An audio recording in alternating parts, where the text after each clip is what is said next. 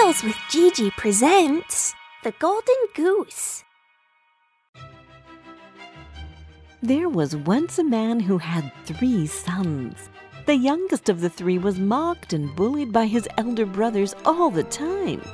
They even came up with a horrible nickname for him, Simpleton. Their father was getting old and wasn't as strong as he once was, so one day he asked his eldest son to go to the woods to chop wood for the winter. His mother made a cake for him to eat and filled a bottle of wine for him to drink. The boy left for the forest. On his way, he met a dwarf who politely asked him for something to eat and drink, but the son said, "I only have 1 sweet cake and 1 bottle of wine. If I give them to you, there will be nothing left for me, so goodbye." Then he left the little man behind. But the dwarf wasn't ordinary, and he put a spell on the eldest brother. As soon as the son started chopping the first tree, he made a wild swing and hurt his arm. So he had to go home before he had even had a bite from the cake or a sip from the wine. So the second brother was asked to go instead. His mother gave him a cake and a bottle of wine too. As he was making his way into the woods, the second brother came across the same dwarf. The dwarf asked him for a bite of food and a sip of water if he had any, but the second brother, just like the first one, answered that he wouldn't share any of the cake and the wine because then there would be less for him. Just like his elder brother, he left the dwarf behind. But as soon as he took out his axe and took a few swings, he accidentally hurt his leg and had to go home to have it bandaged. It was again the dwarf's doing, a punishment for being so selfish. Simpleton was with his father when the second brother returned home without any wood and asked his father to let him go into the forest. "Absolutely not. Your brothers went and had no luck at all. You will hurt yourself too." But Simpleton begged for so long that his father had no choice. His mother gave him a loaf of old bread and a bottle of sour beer, and the youngest brother left. Just like his brothers, he met the dwarf on the way into the forest. "Can you give me something to eat and drink? I am starving and I am dying of thirst," said the dwarf. Simpleton replied, "I only have some old stale bread and sour beer to drink, but if that suits you, I would be happy to share it with you." The dwarf turned the bread into a sweet cake and the beer into wine, and they ate and drank happily. "You shared the little you had with an old stranger, so I will reward you for your kind heart," said the dwarf. "If you cut down that old tree over there, you will find your gift in its roots," he said, and left.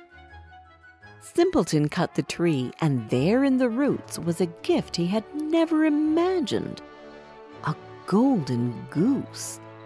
It was covered in gold. It even had gold feathers. He took the goose under his arm and walked to the nearest inn where he decided to spend the night. He went into the inn and went to sleep, leaving the goose unattended. The innkeeper's 3 daughters saw it. They started talking about it. What an amazing bird! "Is it really pure gold?" And, "Wouldn't it be amazing to have just one of its gold feathers?" the eldest of the 3 came closer and tried to pluck a feather. But as soon as she touched the goose, she stuck fast to it. The second one immediately ran to help her sister, but she got stuck to the first one. The youngest of the 3 hadn't quite thought it through when she ran to help her elder sisters, and she stuck to the second one, so they all had to sleep as they were, stuck to the goose.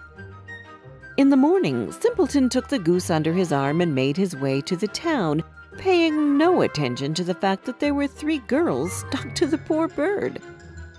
On their way, they met a vicar. "What are you girls doing chasing this young man here?" he said, indignant at the procession he was seeing.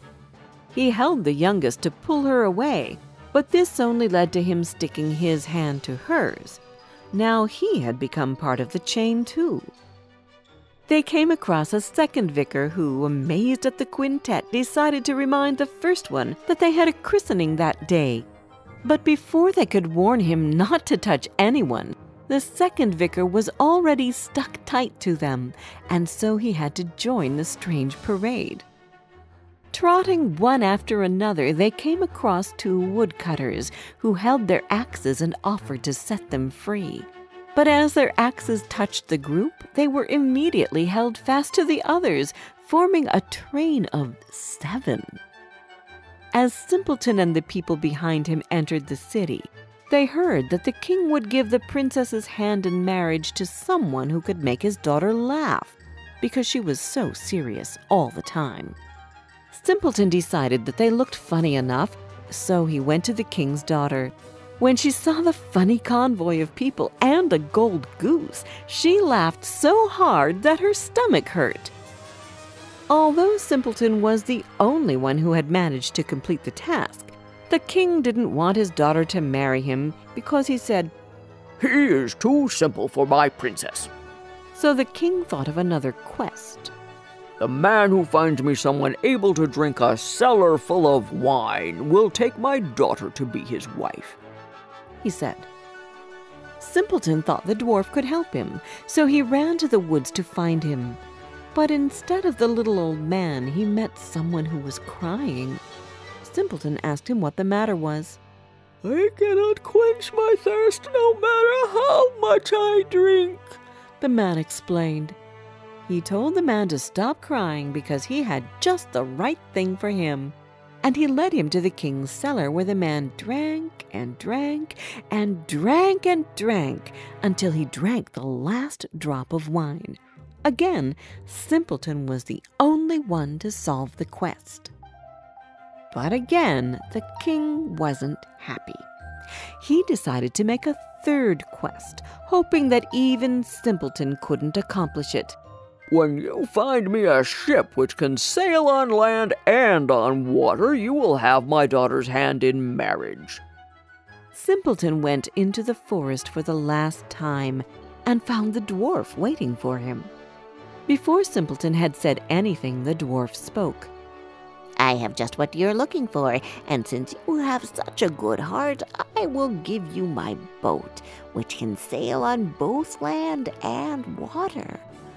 When the king saw Simpleton sailing back in the ship, he had no choice but to give his daughter to the boy. This is how Simpleton won the princess's heart. They lived happily together. After the king's death, Simpleton and his wife ruled the country together. His parents and his brothers never called him Simpleton again, but always used his real name.